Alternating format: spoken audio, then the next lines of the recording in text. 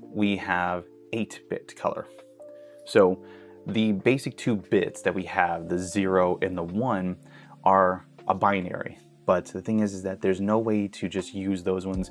We don't have enough information to really see the small little gradations or gradients of color in between. So what we end up doing is we don't just use the 2 bits, the 0 and the 1.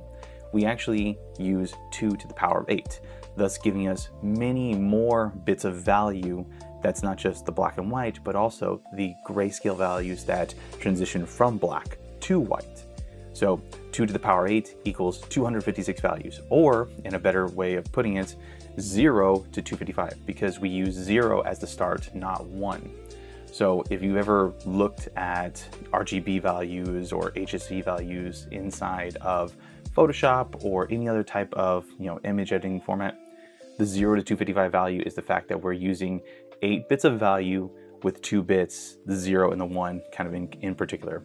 What these do is we can use different basic maths between these 2 values to create the small gradations of black, 25%, 50%, 75% gray, and then of course white.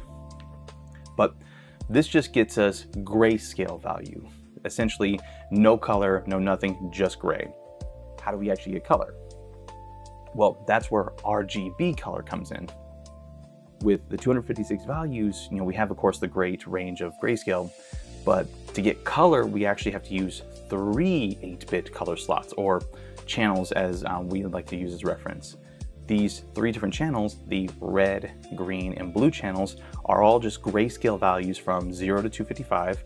And when you hit 255 in any one of those channels, we'll define red in that channel, or green if it's in the green channel, or blue if it's in the blue channel.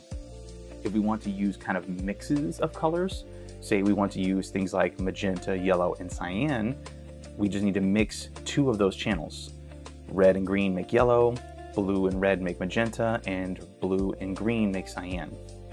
Now, for those of you who are traditionally trained with color theory with basic paints in the real world, it's a little different because primary color is not red, green, blue, it's actually red, Y, blue.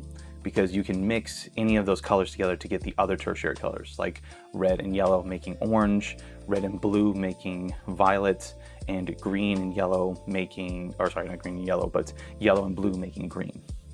So it's a little different when we use digital color theory.